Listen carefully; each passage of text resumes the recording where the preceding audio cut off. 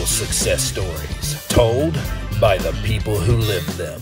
We're going to have some guests on this show that everybody knows, and we're going to have guests on this show that nobody knows yet.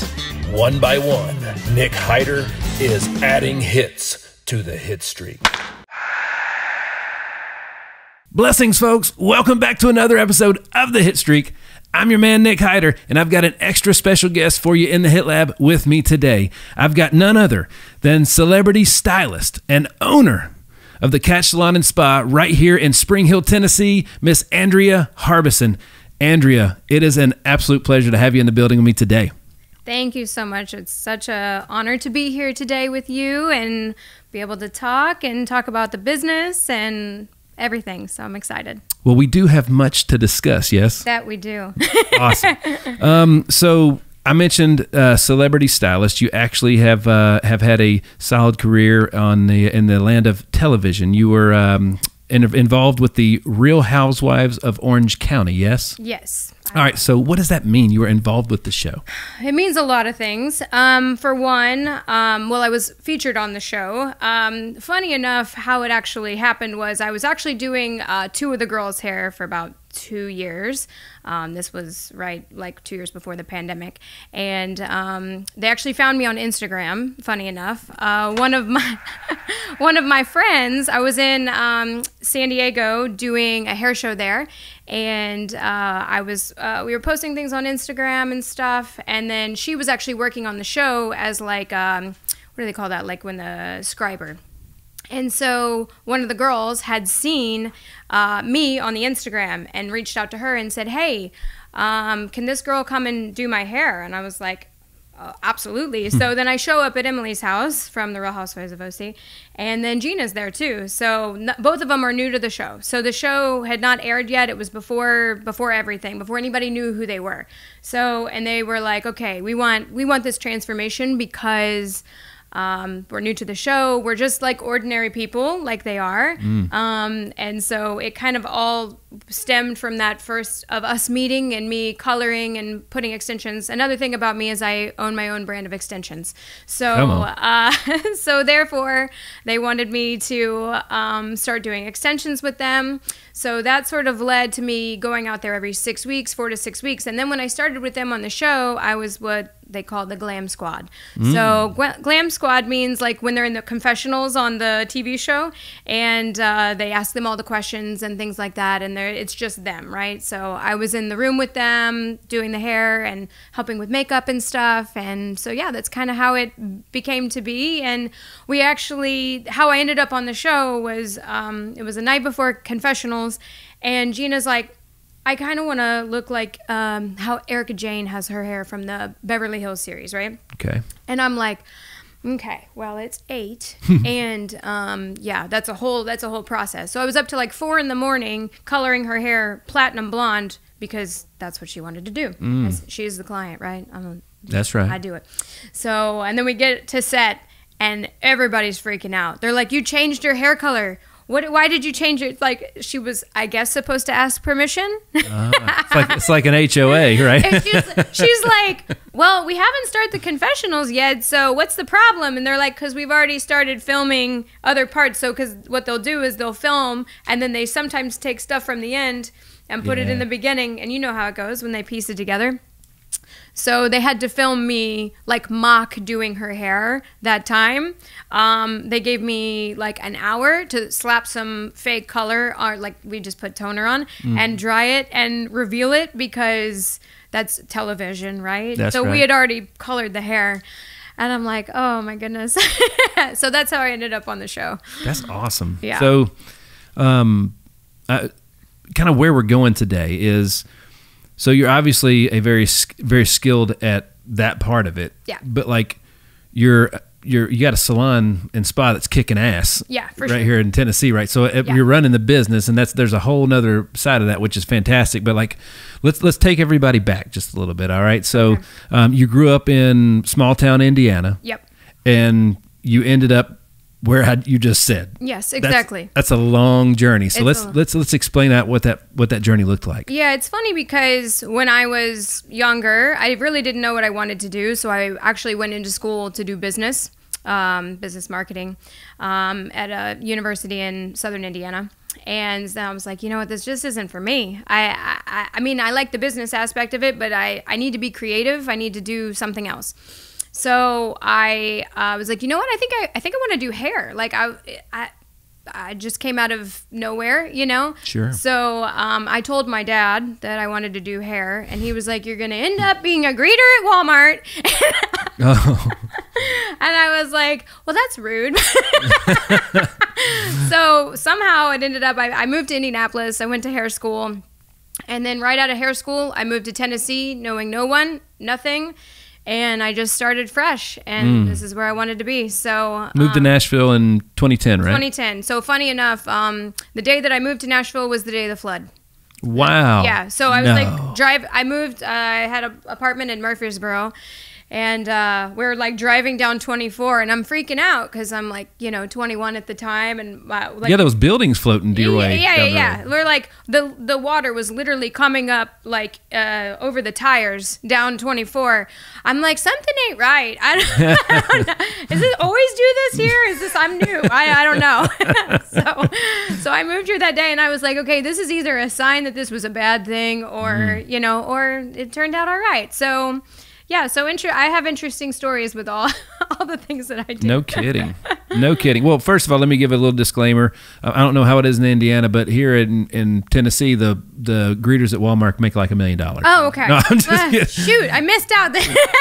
But hey, look, if you're not where you want to be, this just goes to show you. Like, well, and that's the thing. I'm like, they got like a stool. They get to sit. I'm social. I could totally pull that gig for sure. Believe it or not, my father-in-law in his retirement was bored and did that for a while just because he loves hanging out and talking to people. Yeah. And he loved it. He absolutely loved it. Honestly, it's a really good, if I were to put, say, a salon somewhere, it would probably be inside Walmart. I'd just be walking around. I'm like, you there, your hair, come here. Like, let's fix that real quick. Because if there's any kind of bad hair, I usually see it at Walmart. But I love me some Walmart, so I'm not hating on it. I love me.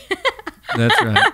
So no, interesting stories, but no, I love what I do. So I was really passionate about it, and I just set out on a goal, and then in 2011.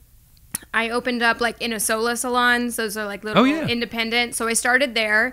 I was there for like 2 years, and then that was in 2011. That was in 2011. Okay. Yeah. And then in 2013, I rented a big office space in Cool Springs that was like a bottom of almost like a townhome type of thing. Yeah. So and then I had booth renters that rented from me for years, and then.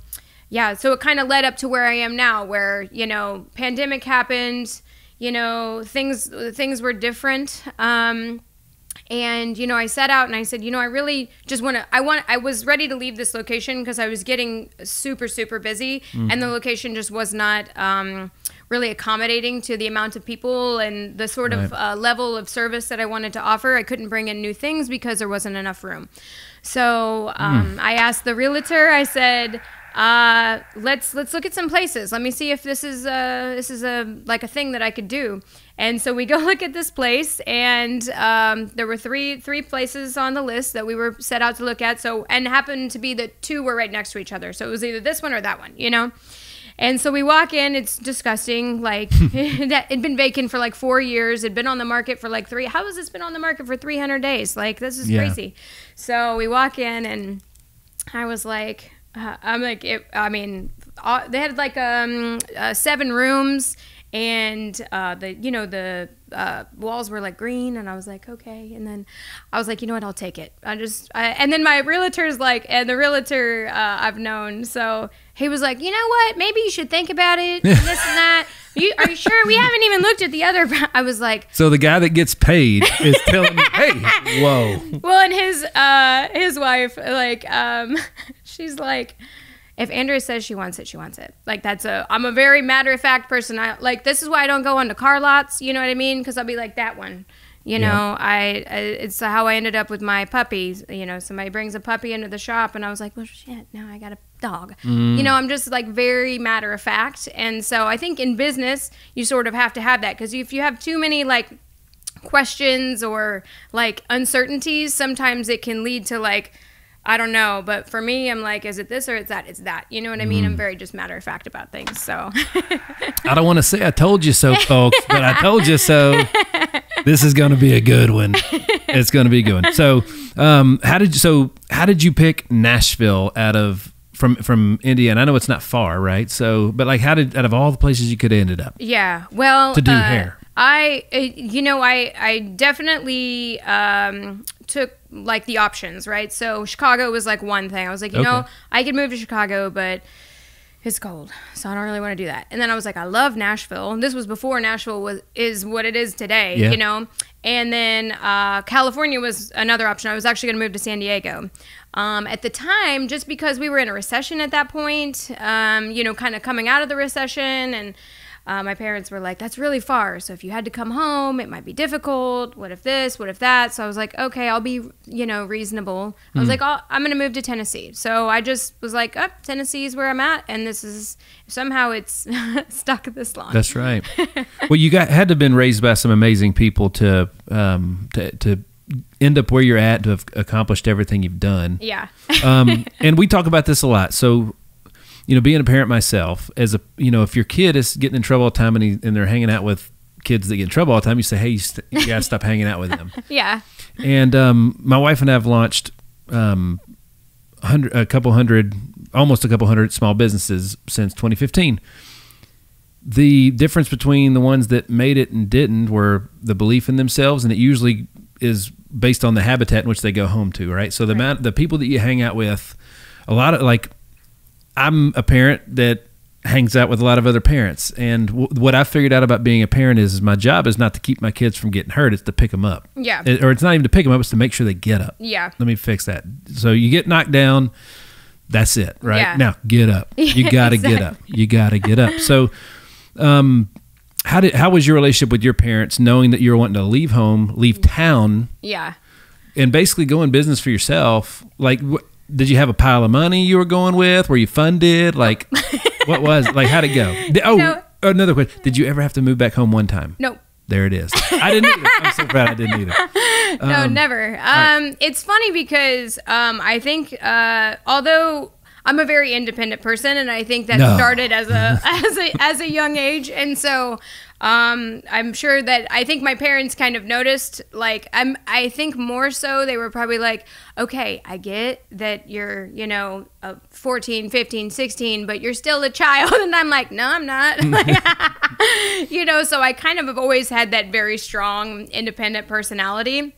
So I'm sure that my dad, for sure, many times said to me, I don't think that's a good idea, you know, over and over again, but always always kind of like empowered me to be who I am. If I wanted to do something, they knew I was going to do it. So, you know, supportive at the same time, you know, Absolutely. Especially like when I was buying this building or buying my houses, you know, just like, oh, well, you know, when I bought my first house, I was like, where do you think I should, you know, it's a good investment to put your money in real estate, of course. Yeah. So I can remember a time when I was in college, and my dad sent me these Dave Ramsey videos of like the nuts and bolts of financial, That's right. like trying to get me in a place that, you know, I understood financial. That's so important, dude. Things. So I've definitely learned my lessons, and I think I just started to take that and really build a foundation of smart saving, working really hard. I always had like 2 or 3 jobs if I needed to work 90 hours a week. I mean, when I first moved here, I worked 90 hours a week, and like part-time jobs, restaurants, like whatever it took to get to where I wanted to be, where I didn't have to do the side gigs anymore. Now I just work 90 hours a week at my shop. Just about every millionaire at one point in time had a side hustle. Yeah, you have to get from point A to point B. So so yeah, just kind of like helped me through like I just feel like I've always been a really hard worker, and I think I've always gotten that from my dad, you know, so yeah. That's fantastic. So, and yes, real estate, real estate's very important. You're in real estate now. Right? Yeah, Absolutely. I know. I'm like a commercial real estate owner. Like I always forget. I should put that on my resume. You should, dude. It's a big deal. It's a big deal, and that's a big asset you're sitting on. Yeah, for you sure. know, and it's great. It's a great thing to be able to leverage anything in the business you need to on it, man. That's fantastic. Absolutely. Yeah, and I think it's been, I never kind of pictured myself owning, like, I honestly a lot of times forget that that I own the space, but when you invest so much money into, I did a full renovation, and so in a pandemic where things were awful, like hard to, you couldn't get anything, so I was like, all right, what does Amazon have that I can, like, do they have cabinets? Like, can you order a cabinets? I'm like trying to figure out how I can order like 100 cabinets to put on the wall. Mm-hmm. But somehow we made it work, and I kind of feel like that's my thing. Like, if I have my mind and I'm set to it, there's nothing that's getting in my way. In fact, I have a really good contractor that helped me through this, and I was like, okay, Jose, like, there are 4 buckets of this dry fall in Kentucky, 4 hours away. And best believe he drove there for me. Bet he did. Picked him up, brought him back, got it done. I was, when I was renovating the space, I was actually, the last week, it was like down to the crunch time of before I needed to be inspected for the state board. And I was in Croatia. So I'm like, I'm on a boat, and I'm like, hey, I need this, and this done, and I need it all done when I get back, because then we got to have the state board, right? And I came back, and he had everything, dotted the I's and crossed the T's. He had everything done for me when I came back. Mm-hmm. And it was like 100 degrees that week, and I forgot. I was like, oh, yeah, dude, you should have turned the air on. The air was off. So I was like, I feel so bad. But no, he was awesome through the whole thing. So well, so there's a couple things you just brought up that we're going to dive into for sure. So one, we got to talk about your love for travel. We got to talk about how you've been able to leverage social media. But first and foremost, it's funny. Until I understood money, I didn't have any. And once I understood it, I had it. Yeah. Right? So because in a past life when we owned restaurants and nightclubs, I didn't know how to manage money, so we made a ton of it. Yeah. I don't have it. Yeah. I didn't have it long. In and then out. Yes. I didn't know. I didn't know how to manage it. Yeah. We were great at running the business. Yeah. But I just didn't understand money. I can say I'm 42 years old. I didn't understand money until I was in my mid to late 30s. Okay. And it's crazy because that's when our portfolio just blew up. Yeah. I think it's really important to understand all aspects of financial. And I will say, number one to understanding that is my accountant. That's right. Because I'm like, hey, what all can I write off? He just kind of breaks things down for me. But, and also smart business decisions on like, okay, if I spend this on this, is this going to make me money? If it's not going to make me money, then we maybe hold off on that. But also being in the beauty business, there are so many different aspects that we can cover that help people feel better about themselves, make themselves look better. Mm-hmm. And I feel like I can make good money at the same time and make other people like feel good. So for me, it's just finding the niche of like what you're doing. And I know there's a lot of people out there, like especially with all the side hustles out there right now. I am such I'm like, get out there and get it, like do it. If you have 6 side hustles and 3 of them work, perfect. Bang.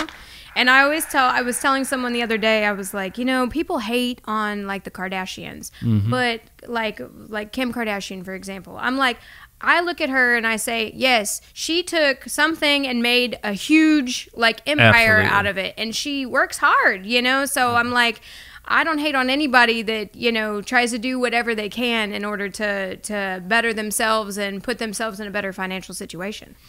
The people that throw the hate out there, it's just because there's something unhappy about themselves that's happening, that's in there. And they don't know how to do that. Like, they don't know how to, like, it's like they sit and they constantly think about, how can I do this? How can I do this? Instead of just doing it. Like, yes. Getting out there and just doing it is where you start, The more what you focus on grows, and the more secure I became with myself, the happier I became for other people, and more great things started happening to me. It's almost like the universe knows and sends it back. You know what I mean? So that it gives you back what you put out. When you sit around and stress out about money, you're just gonna be in this like circle. You're gonna go round and round and not get anywhere. So I always tell people, I'm like, you know, talk to other people, go to social events, like get yourself out there and see what other people are doing. Like there's just so many great things out there, especially just in the world that we're in now. Stuff you can do from home. Doesn't have to be you know, driving for DoorDash and you're, you know, delivering 30 times a week to Catch Salon and Spa. That's right. I am a supporter of those people because that's right. We're giving a bunch of hits on that one. But no, that's like, I want to support other people's side hustle. Like, you know, there's just so many different things that you can do now to bring in income. So, and some people are really good at it and some people really give it their all. And you know, that they at least they tried. At least you can say you could try. That's right. It's amazing. I was always amazed at how, as a Christian man, you're always told to count your blessings over and over again, right? So being grateful matters, okay? And again, what you focus on grows. So when you spend all day hating on other folks, you're just putting bad out, like just bad vibes, dude. And again, when you put good stuff out, you're in a good mood. Yeah. Right, your mood reflects what you're putting out. It's funny because my client, she'd kill me saying this, but I would call her a self-sabotager all the time because she's got so many skills. She could do so many things. And I'm like, girl, you self-sabotage yourself. She don't believe. She don't believe. And so I'm like, you're so talented at all these different things, but because she knows how to do all these things, but she doesn't know how to actually facilitate it into actually earned income, you know? Man. You know, there's so many great stories being told through television, like whether it's Derek Jeter or Michael Jordan or Venus and Serena Williams or the founders of Uber and all those great companies. No matter what industry they're in, if they're winning, especially especially the ones that are winning real big, all have something in common, and that's exactly what you're talking about right now. Yeah. And that's a certain belief in themselves. Well, and also hard work. Like, you can't get nowhere without hard work. So hard work pays off, and sometimes it might take you 10 years. Sometimes it might take you 20 years. I know people that they didn't become successful until they were in their 50s, sometimes 60s. But at least you're getting from point A to point B, and at the end of it, you can say, you know what, that was a hell of a journey, you know? Right. Well, it's, you know, the people that don't put the work in, it's because they don't believe. Right. You know what I mean? So I always tell our new entrepreneurs, you know, if you have an issue, you can trace it back to your plan or your effort. Yeah. And you know, you can't have your plan won't get executed if your effort won't be good if your plan's not solid, right? And you have to believe in that plan. It has to be well thought out. You have to know the end and all that kind of stuff. So, I mean, you are literally just pounding amazing stuff, right? And that was the first ever like multiple hit we've ever had in the history of the show, right? Because I mean, it was just, you were on fire. I am here for entertainment, man. So let me see, because I had some, you know, we take a lot of effort pre-show to make sure that we cover everything we want to cover, and I want to make sure that we're still on topic here, because I mean, seriously, we could go all over the place. Yeah. With your journey and everything else. So did I get all of the background in? We got you to Nashville. Yeah. So how did you end up going from Nashville to LA and then back? Yeah, so it's funny because I was working still 6 days a week in my salon, and I was traveling, like I would leave here on a Sunday and come back on a Tuesday every week. Wow. For about 2 years. Wow. Yeah. So I was like back and forth. And so, you know, and then I've met other awesome people in LA along the road. It was funny because I actually was doing hair for a Hallmark artist or Hallmark actress. And it was funny. She's like, hey, you know, do you have time? We're about to film this movie in Vancouver, and I need my hair done. And I was like, I mean, I'm leaving like tomorrow, but you could come to my hotel room. So I was like cutting her hair in my Marriott, you know, in LA at like 10 o'clock at night. So I was like, but it's just, I've met so many cool people along the way. And I don't know, like when I was out, like back and forth from between LA and Orange County, I just met a lot of different like up and coming actors and actresses, and I love the marketing and the networking part of that. You know what I mean? So I'm a big person that like this was before the pandemic, right before the pandemic, and so I kind of miss like the socialization of that too, because now it's like since I opened this salon and spa, I've been kind of like 6 days a week, 7 days a week, you know, and so when I get to do things like this is fun for me because it brings me back to like being more social with different people. So absolutely, yeah, absolutely. So you've mentioned the network, and that's something that you either get it or you don't. In the beginning, it can be taught and it can be learned, but everybody knows people. Yeah. Everybody has acquaintances, friends, colleagues, whatever. Yeah. The people that are able to figure out how to leverage those contacts and turn those contacts into contracts, yeah, usually financially enjoy their life. Yeah. Right? And they would be considered successes. Yeah. Okay, those air quotes for those of you that are just listening with us today. Talk to me about the value, because you do the same. It's in my opinion, social media is just what you do online versus it's networking online versus networking in person, right? And you got to do both. Yeah. So a big part of how I actually started my social media audience and following was being a platform artist for a hair color company. So I would travel around the U.S., you know, whether it be L.A., Atlanta, sometimes smaller towns, you know, and we'd put on these big shows, you know, huge conventions in Las Vegas, like things like that. So people see me on stage doing the hair, cut, color, whatever. And then afterwards, after the show was over, I would go out in the audience and I would talk to every single person, and I would stay until I talked to everybody that had questions for me. So I feel like it started to build on that. And because also I feel like in this business that I'm in, you have to be able to talk to people. Like there are some people that sit in your chair and they don't want to say anything, they don't want to talk. And then there are other people that like the whole time, like, I mean, it's a whole story situation and you're building with them and you create this relationship with them, right?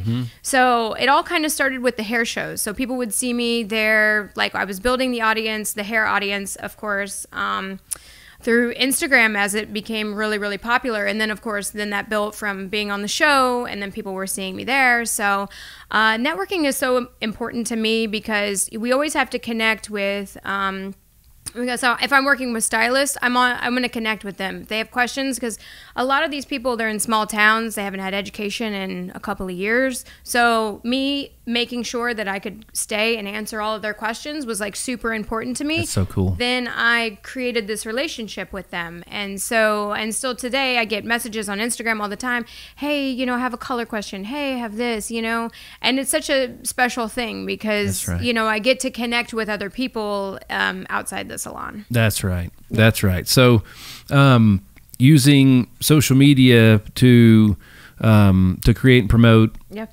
the body of work. Right. And then leveraging the contacts, the personal contacts with those people. So like, let's say if you hadn't, like you were on a big television show, right? Well, it's safe to say that if you didn't do anything past that, what would have happened? Like, that's not the key. Like, that's not it. It takes more, right? Yeah. You have to definitely build on it, because if you're not being relevant and through like the pandemic was really hard for me, as like I'm used to doing huge shows, I'm used to talking to people all the time, and then suddenly my business went from I have all this stuff going on to like, I mean, I was in Dubai like when the pandemic broke out. And so I'm like, I went from Dubai to a convention in Vegas, then to Mexico. And then all of a sudden I come home and then like the world shut down. Right. Yeah. So that was like a huge, like it took the networking and this part of me and sort of dulled it down. And I was like, I don't know how to be this person. I can't just sit in my backyard. Like I can't do this. I have to like, you know, I'm a social person. And so through that, I then started to try to create content because I had the time. So I'd be like, hey, I know you're supposed to stay at home, but if you want to come get your hair done, I can take pictures. You know, they would come in and I would post and try to keep relevant with the audience and stuff like that. But yeah, it definitely gets harder and harder as the busier that you get, because now I went from like 0 to 60. Yeah. And now I'm like, I have an amazing marketing girl that does all my stuff for me, and she can post. Now we've like started posting on the Catch page, and so now it's a little easier having help. I'm sure, as you know, when you're trying to do it all yourself, it is impossible. It's like without other people, it's impossible to do it all. I like to do it all in the beginning, so I know, one, if they're doing a good job, but I know what they're doing, especially when you're assigning a dollar value to that. Correct. Like, so if I've done it, I can relate to if what they're asking for is fair or not enough or too much or any of those things. Well, it's right? like you say, like I wouldn't ask somebody to do something I wouldn't do myself. That's right. So it's like, if I've done it myself for the last however many years, I can now delegate that, feel comfortable delegating the right job to the right person and knowing that they're going to be able to do that, you know. And knowing when to do that, the timing of those things. And my wife was a great example. I'll never forget it, because we started having a house cleaner keeper before we had a lawn person, right? I actually used to love cutting the grass because, man, the lawnmower was loud, dude. So it was just me. Yeah. It was just me for that time, you know. And I liked it. And I had the little more like Forrest Gump drove. Yeah. And, my granddad gave that to me. But when she closed me, we needed a house cleaner. Yeah. Somebody to come by once a week and clean the house real good.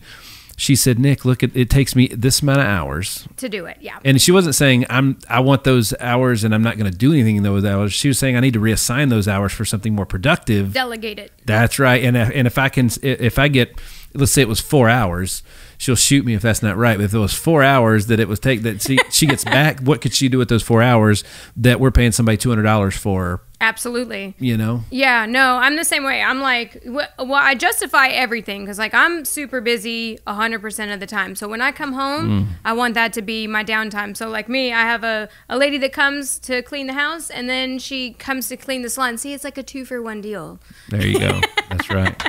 Gotta have both places, because then also it's like when people come to the salon, I am like super OCD. So I'm like, every little thing has to be perfect all the time. And when you have hair, when you're working with hair, oh gosh, it's she was like, how do you deal with this? There's hair everywhere all the time. I'm like, you just sweep it up every 30 minutes. That's right. It's just how it is. So we learned, it's like sand on the beach. Oh my gosh. Yeah, it's insane.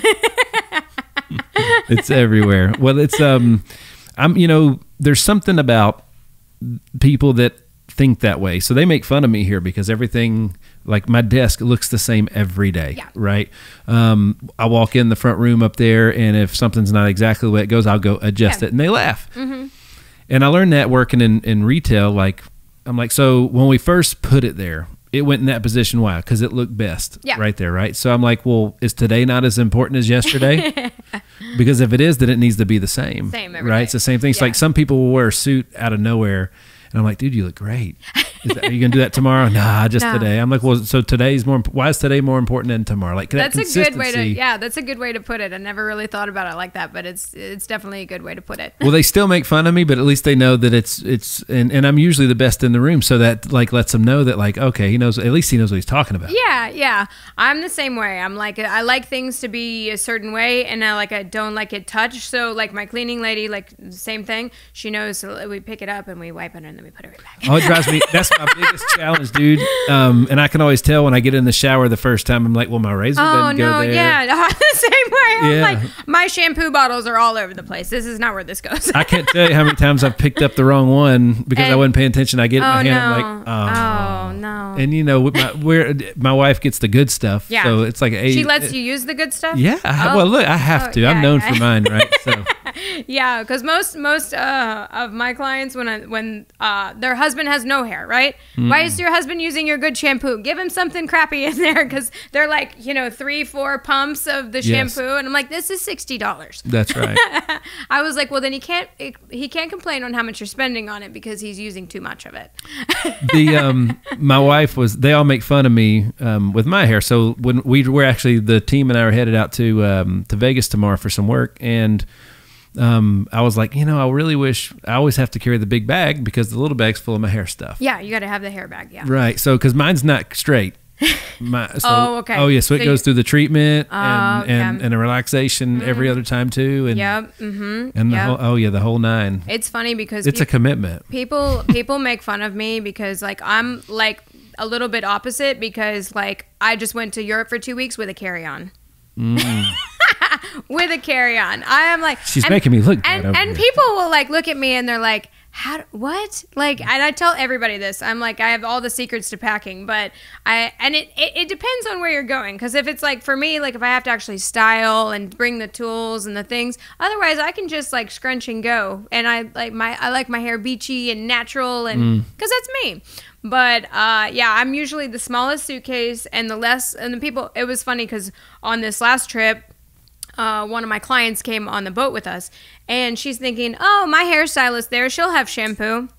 I had brought just enough for the days that I'm here. That's right. I was like, no shampoo for you. That was what I used to tell my son. I was like, well, those people are like extra rich because they just buy it when they get there and leave it and come home. Like they don't travel with their stuff. No. And then it's funny because literally everybody that was on the boat with us, nobody brought shampoo. I said, nobody brought shampoo in here. So we had to go to like this grocery store, and my cousin got like, Italian Pantene. I was like, there was probably a salon around the corner. You could have went and got something better. And he was like, it was $1.50. And I was like, no kidding. That's right. Oh, that's not good. No. Like you shouldn't take pride in that.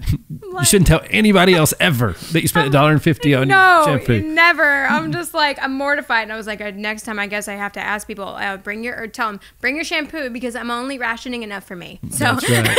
That's right. I might have made that mistake too.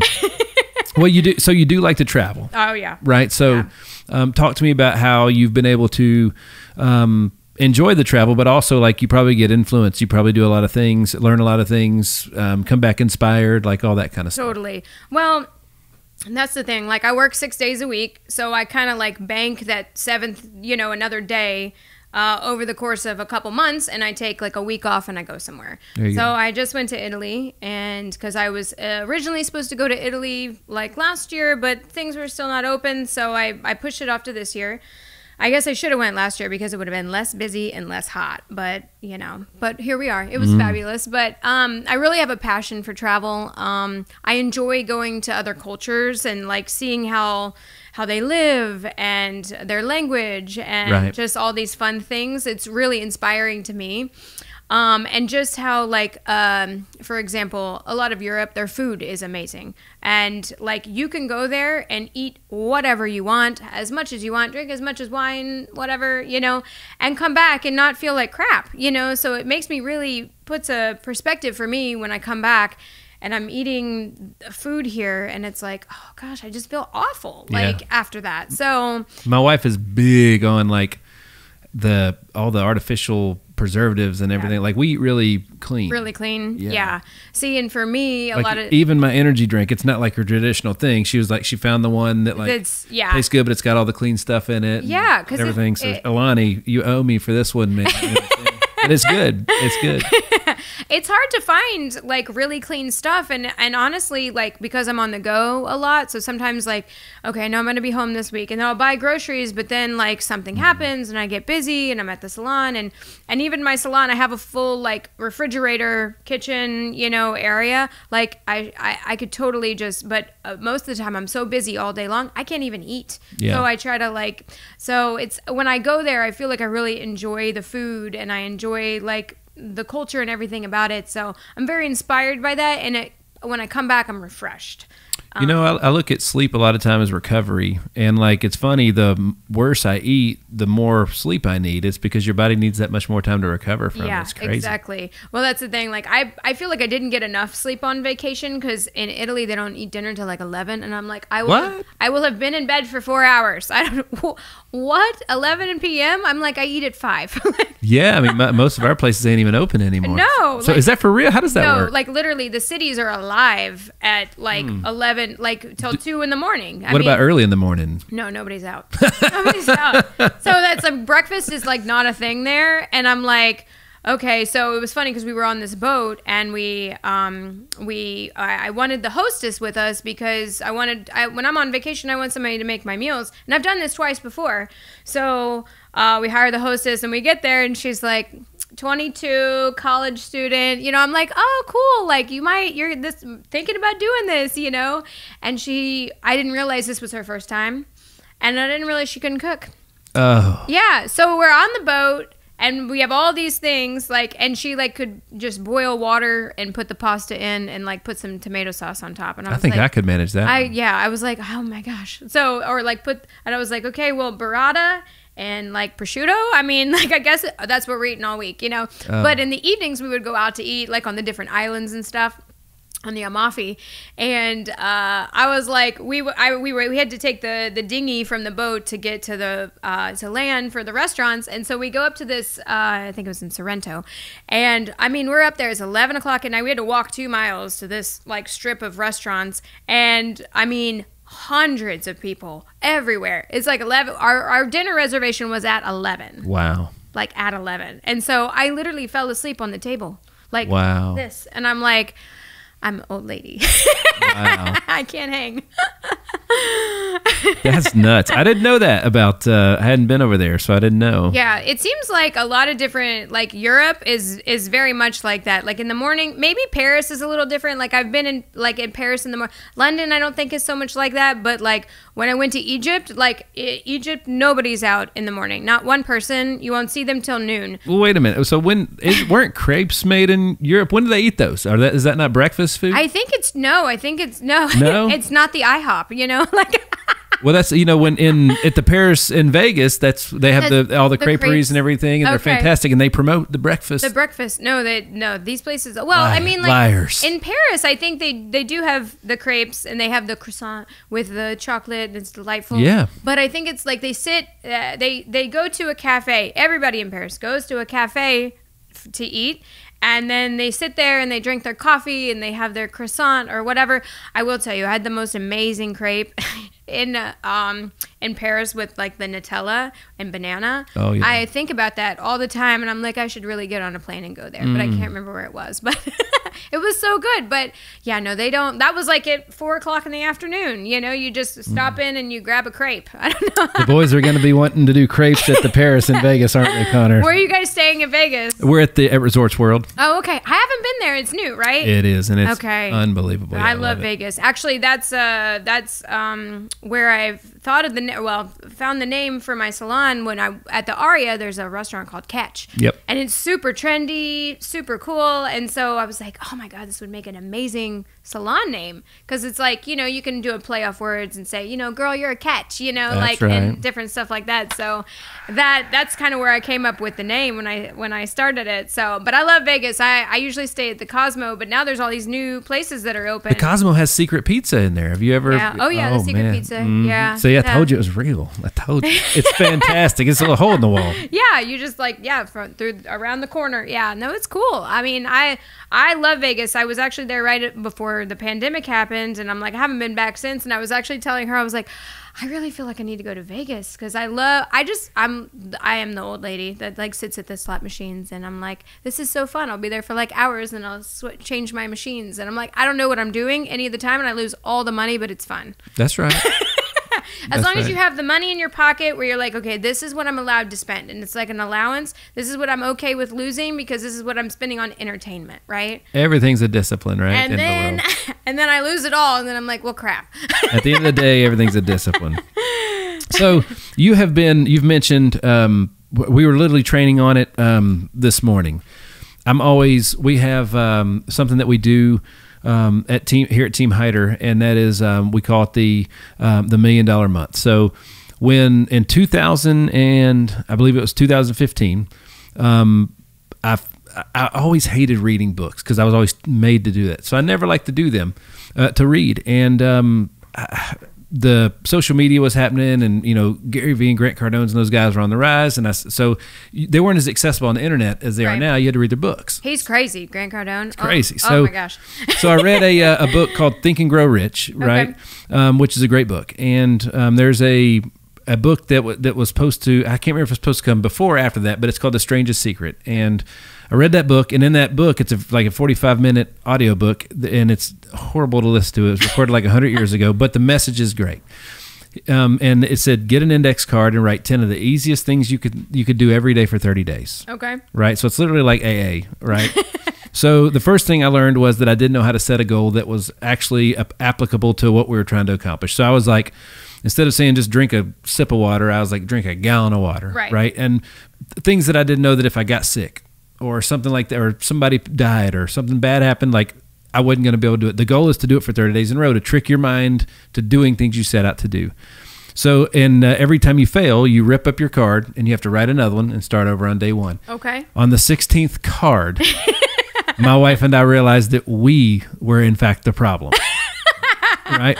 So, that was the moment that our lives changed. From then on out, the trajectory was always good, but there was always a crash landing at the end, and then we just stopped crashing after that. And it was when we realized we were the problem, and we still do that exercise today. But the point is those 10 things had to happen regardless of what life threw at us or anything else, and it taught us to be real intentional about what it is that we do to have. You either have momentum one way or another. You're either losing or winning. There's no in between. Right. So it taught us to have momentum going in the positive favor, but it also taught us to be intentional with our time. We had to do these certain things every single day. You've talked about it multiple times about like managing your time, and I mean, you're running a business, you have clients, you're traveling, you got a building to keep up, you have people so booth rentals or whatever, however they do, you have to manage that process. You have a home life, you got friends, you got all these things. Dogs. You told me a hilarious story about that earlier.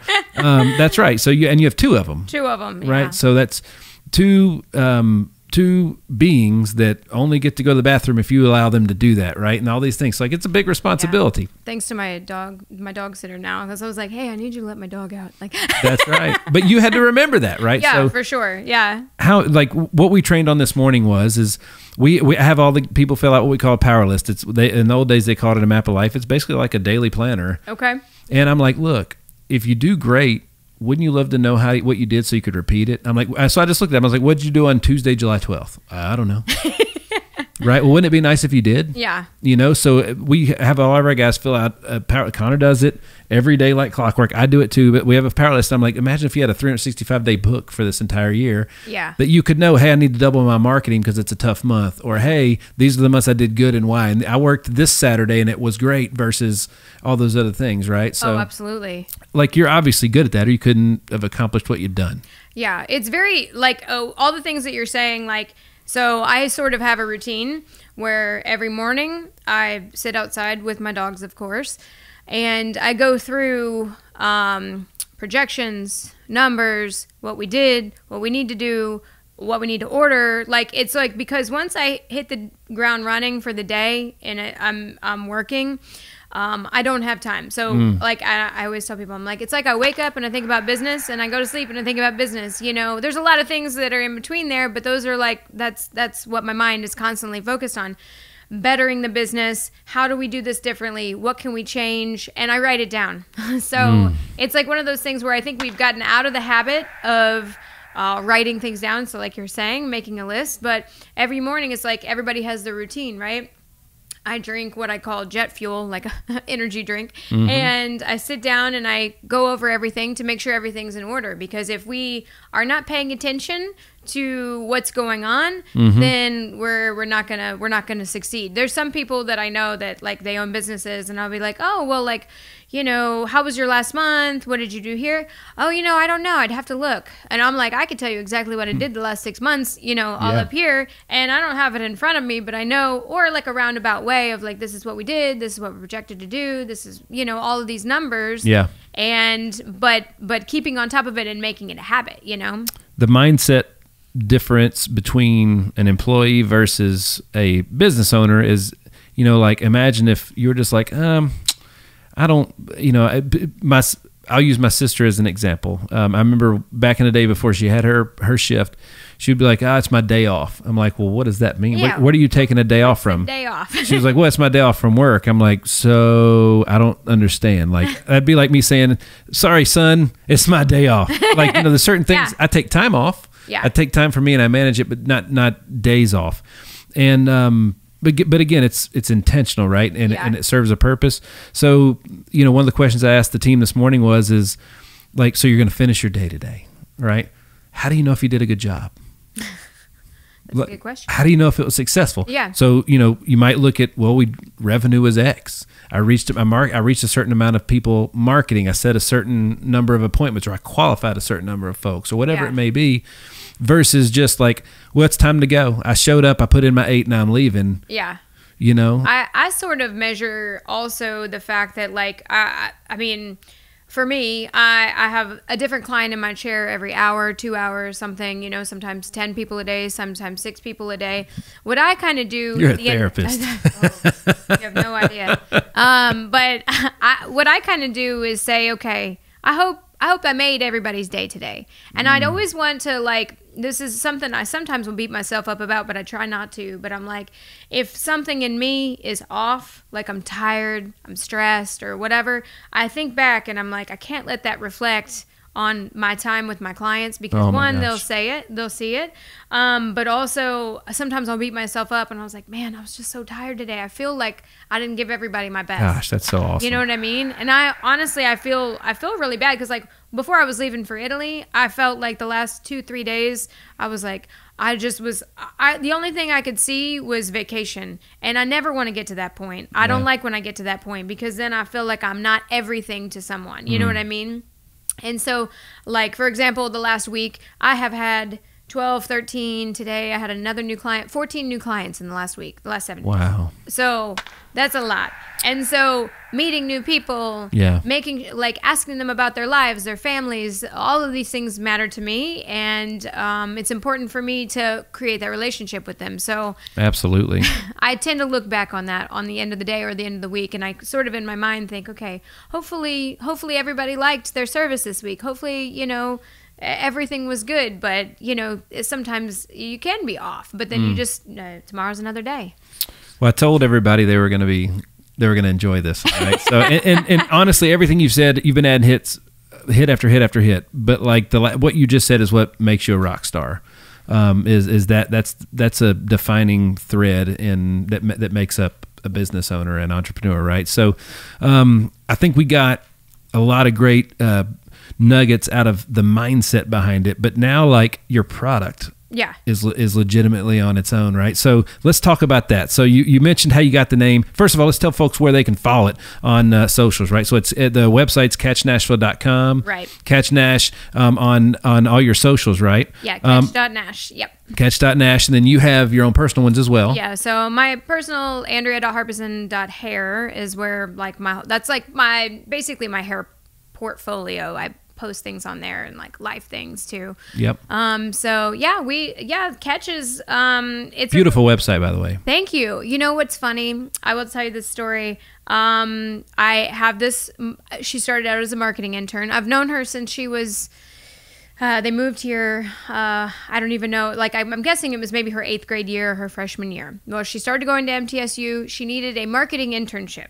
And she reached out to all these people, and her mom was in my chair one day, and she was like, Shannon can't find an internship, and she's got to have this to graduate. And I was like, well, I mean, she could come help me. And she was like, really? And I was like, absolutely. And honestly, it's been so fun. It's been awesome. Like, yesterday would have been her day off. It was a Sunday, and she came to my house to help us organize our new spa packages. I spent 4 hours on a Sunday to help us reorganize our spa packages. It's amazing. So she went from an intern with me. Now she's full time, and until somebody steals her way from me, I guess. But because she's so good at what she does, I don't want her to be limited just to me. She's going to branch out and do other things. But yeah, she created the website for me from scratch, and it's beautiful. She's like straight out of school. Like she actually just graduated on Saturday. So congratulations to her. Yeah, she did a fabulous job. So that was awesome. So we've just been creating this brand.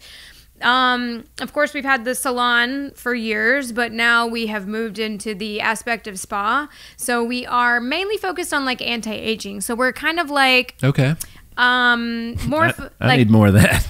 Well, and it's like there's so many people in this area that just, that we're so busy, stuff going on, and some people like to resort straight to like Botox or filler. I've done it, and so now we have these really amazing technology devices that can give long-term results without being invasive, and so that's really what we're like focusing on now. So we're unique to really this concept is unique because a lot of people are doing a lot of different things, but we're really trying to specialize and focus on the non-invasive anti-aging treatments. So all the coming from a sports background, most sports guys, when they're not wearing their uniform, I can just speaking for baseball players, and they're going to roast me for this for saying this, but like, when I look back when I was in my uniform, it was like, oh, dude, I got this bracelet, I got this arm sleeve, I had all these things. And then you would put on your normal clothes, and quite frankly, I didn't give two shits about those. Like, I looked ridiculous. And, you're always told beauty is within and so on and so forth. But, like, there's a certain amount of, like, packaging matters, right? And oh, my gosh, it matters. And for me, it just shows that you give a crap.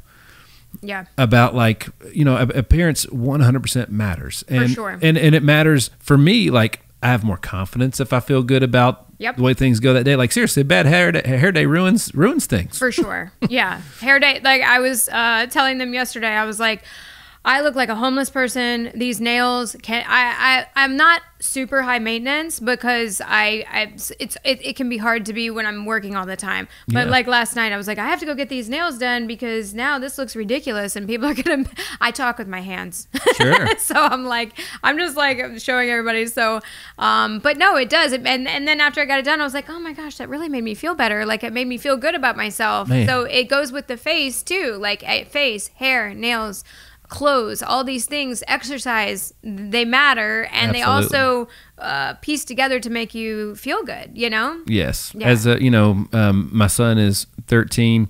He looks like his mother, so he's really good looking. But like, I'm like, dude, like, are you leaving the house? Like, did you brush your hair? No, he's really good about it now. We have, he's got Mr. Good Hair as brush and all that kind of stuff. But like, when my wife says, you look nice today, or my son says, dude, Dad, I like that shirt. Yeah. Dude, I feel like feel like $1 million. Yeah. That's awesome. No. And it's so funny you said that, like that age group of like 13 to 15, I don't know what it is, but like I'm a jokester. I'm like I just throw jokes all the time, but I'll put all of my hair in my face when these kids come in, and I'm like, so does this look good? Just to show them, because they're like everything. They're like, I just want it to like come to like right below my eye, and I'm like, what? Can you see? Like, yeah. But it's a trend right now, and they want it curly. I can't tell you. I've done more boy perms in the last 6 months than I've done women's perms. Interesting. Mm-hmm. Well, they want the flow. Yeah, they want the curls with the long hair and flipping it back. Connor's got the flow. Yeah. See, Connor's got the flow. But it's natural, right? See, so not everybody's born with, beautiful curly hair. So these ones that... I have the McDonald's arches right there in the front. Like, there's nothing... Is it the cowlick? Yeah. So my hairline comes like way down to here. So a lot of people don't know that. Like, we actually, like, this is a little bit... Like, we created the hairline to go with the hairstyle. Wow. Well, that's awesome. That's actually a great idea. Yeah, when you can kind of define your hairline versus, like, just... When I first grew it out, and it was bad because I'd always had short hair until I think I was 35 or 30. When I just decided I've got to wash the stench off from the past. We're starting over. I changed everything about even my physical appearance. Well, I think that makes a big difference because I think I'm a big advocate. If you don't like something, change it. That's right. Because what's the sense in sitting around and I hate my hair, or I hate this, or I hate that. Just change it. No worries. That's right. I mean, and something as simple as a hairstyle is so easy to do that it's a cool, easy fix for sure. So anti-aging, obviously, as far as like the hair and everything else, because I mean you've been hired by the biggest names on the planet to do it. Congratulations on that again, by the way. But like, so I mean, you could have just traveled around doing that. What made you like want to do the salon thing, plant roots, and I mean, you're literally like, I look at the booth rentals and stuff. I'm like, those are you're a property owner, yeah, right? And they're renting space, so like you're a landlord, yeah. So Yeah, I definitely could have traveled around. Like, I mean, for several years, that's all I did with the Housewives, and then with the color when I was doing education. But it was weird because I enjoyed being in a different city all the time, going to new restaurants, just all over the U.S. But what I realized is that I loved having a home base. I loved coming back home because, like, some of these regulars, they've been with me for 12 years. And when they sit in my chair, I don't know. I love a full day of my regulars too, because, like, we just, shoot the shit all day. Yeah. It's fun. I give them champagne. We have a good time. Like, it's like they're a friend. You know what I mean? And there was just something very... The clients matter. The client, it's just, I don't even know how to explain it, but when I would come home and I would be in my salon, I just was like, oh, this is so great. Because honestly, celebrity hair and working and being on someone else's schedule all the time is tough. It's very high pressure too, I'd imagine, right? Yes, it's very tough. And so it's like, you have to do everything for that person. And so, I don't know, it just, when I started with the salon and had that, I was just like, it kind of feels right, That's right. And so, and I care about my people. Like, I really do. They care about me and I care about them, and, they are friends. So it just kind of becomes that way. We've been very blessed in our ability to tell a lot of great stories from amazing people who the stories that they get to tell here are a little bit different from the 1,000 other interviews they do elsewhere. Yeah. But at the same time, we don't want to, like, obviously those things matter, and that's what people care about a lot, right? So, what else as far as how you got to where? So you talked about how you got to where you're at. What's the future? Like, are you just going to have the one location? Like, what's the plans for you? So there's a lot of things kind of in play where I feel like, okay, I have my location. Once I get my location to where I feel like it runs itself, we're definitely gonna, that was kind of the whole point behind the branding of Catch, having something that's brandable name. Because in this industry, and really anything anymore with social media, it has to be brandable. So I wanted to set myself up with something that I could expand, whether it be the hair or whether it be the spa. And so definitely an expansion, maybe more locations, mobile, something like that. Those are all kind of in the works. It's just kind of seeing, like, where we're at. Like, if it comes to a point where, like, I'm like, you know what? I'm really comfortable with this. I feel like we can build here, then I might go that direction. But because of the way that I think, I'm thinking up here, so I'm like, sky is the limit. We can do whatever we want. So I feel like I'm damn right about that. I'm a big believer in things happen for a reason, and I feel like things will fall into place as they do. And I don't want to force it. I'm going to manifest my goals, and then I'm going to just let it fall wherever it. But still at the same time, working every day towards an expansion or a goal. So yeah.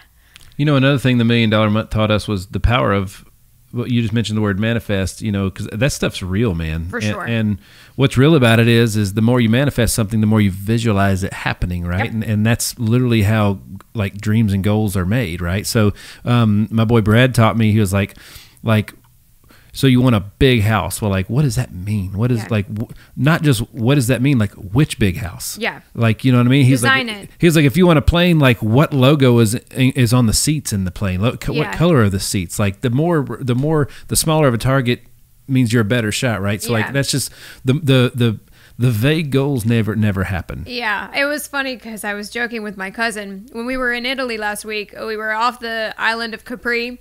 And you're just like, mega yacht, mega yacht, mega yacht. And I'm like, what do these people do? My dad used to say that all the time. I mean, I'm like sitting here and one had a helicopter parked on the top. And I'm like, what do they do? I'm like, I'm like telling the captain, he didn't speak English though. And I was like, can we make friends with them? That's right. And like one had like a pop out that came out the side with like 2 really nice chairs and a plant. Like, if you got money to put a plant on your pop out on, that's I'm like, right. What do you do? It's crazy, but you just see all these things. And I think traveling the world and being in these different experiences and doing all of this, it really helps put into perspective, like, things that you want to do and places you want to go, but also like wow, like these people, but you know, most of the people that were on them, it was funny because these, we were waiting for our boat, and some of these the people came out and got on theirs, and they were like, oh, you have this is a really nice little boat. Like it was taking them to their yacht, you know, and they're like, oh yeah, it's for sale. It's like, we were joking, how much? And they're like, $375,000. I'm like, all right, cool. That's nice. You know, I was like, wow, it's like the small boat. And then we went back to our boat, and then we see it like parked in the side of the yacht. And I'm like, what? I mean, what do they do?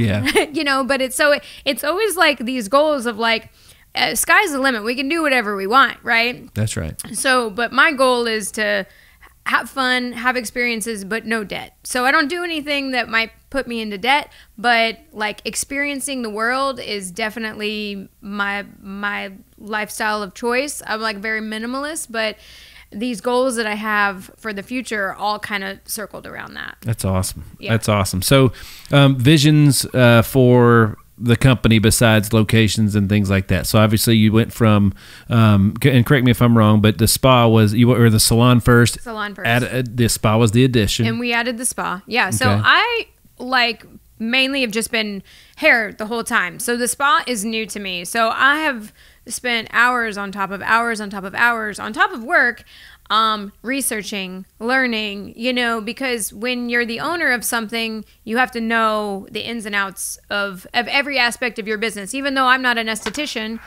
I still need anybody. Like I had an interview. How do you know if they do a good job? I know. I'm like, really? But honestly, how do you know if they do a good job? So I bring in someone like Lauren here, and and she helps me build. You know what I mean? That's like someone that you can, I think having partnerships and people that you can work together with, that's really the biggest secret behind being successful is collaboration. We cannot be number one doing everything. We can be, you know, right. a group and working together. So yeah, that's really learning my craft, but also learning every aspect of my business, just like we were talking earlier about, like, you don't ask someone to do something you wouldn't do yourself. But in this case, you know, I'm not licensed to do the esthetician stuff. So, but I got to know exactly what that looks like so I can make good decisions on hiring and that's right. all of that. So, yeah. Fantastic.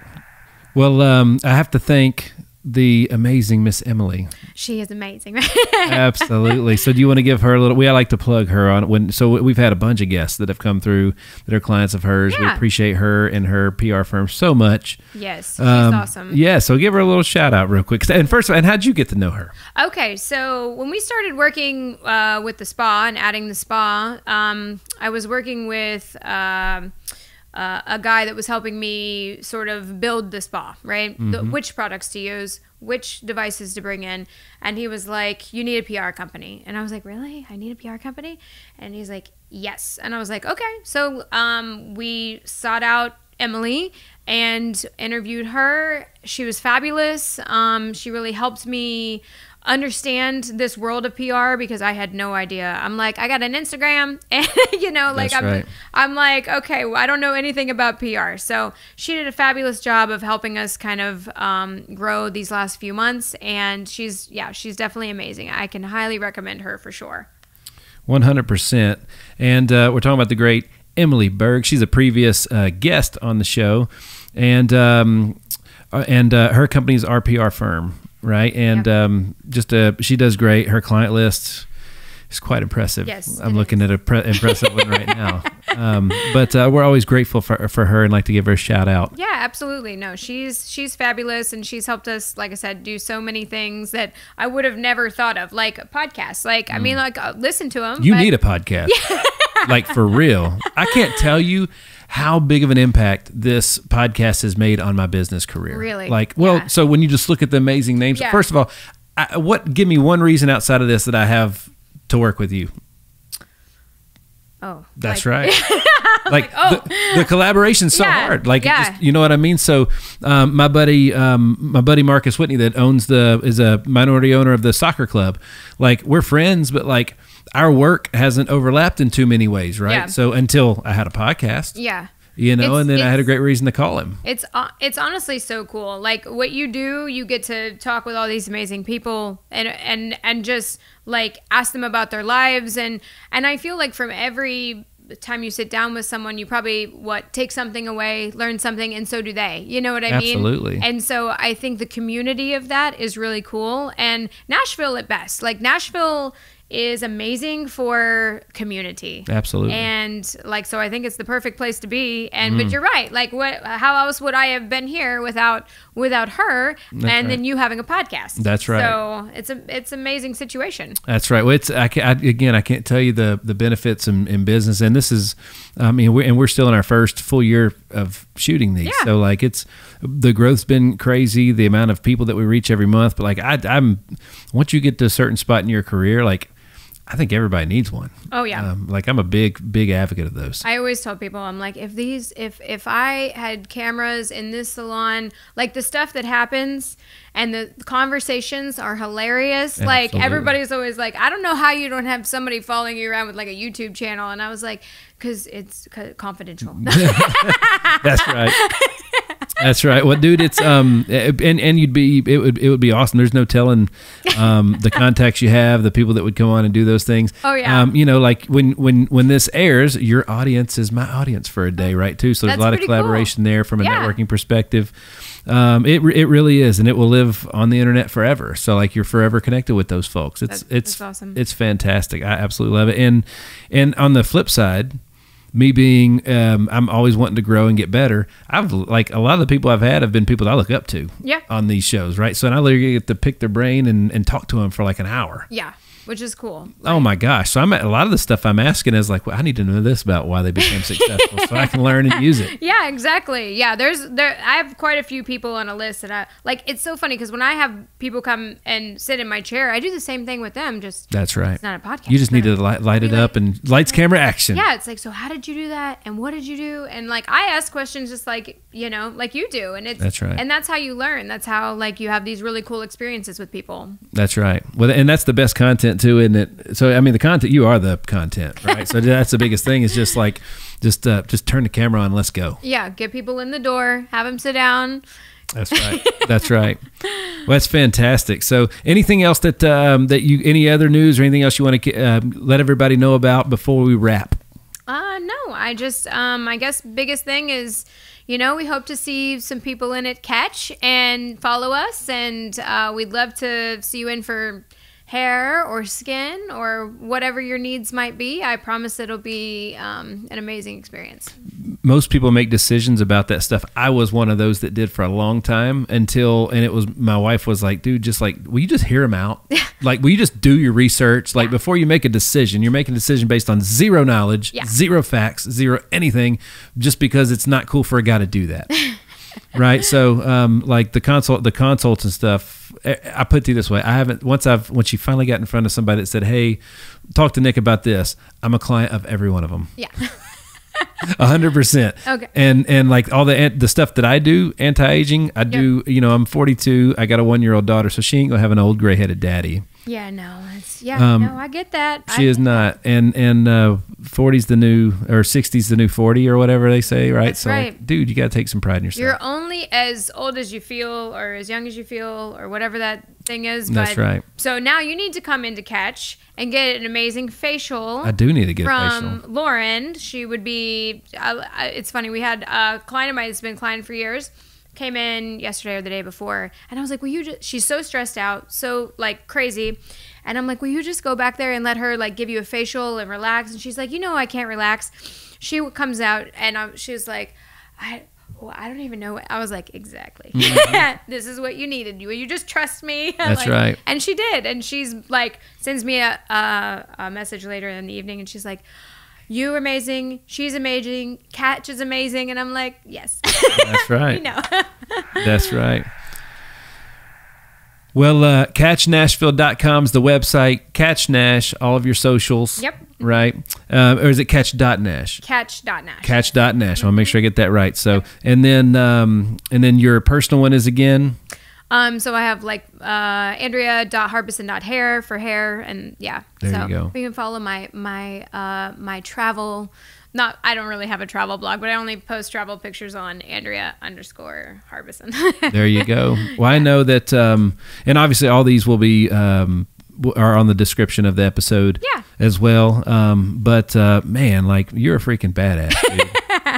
just I'm here and I'm just going there, you know. But at 33, like, you're just getting started. That's right. Oh my gosh. Like, I might have a yacht with a pop out one day. That's right. Hey man, at 32, 33 was the lowest point in my life financially. I had lost everything at that time, you know. So like, I'm telling you. So many people have told me the same thing. Same thing. Yeah. I'm on the 40-year plan. You make all your mistakes early in your 20s. Yeah. Right.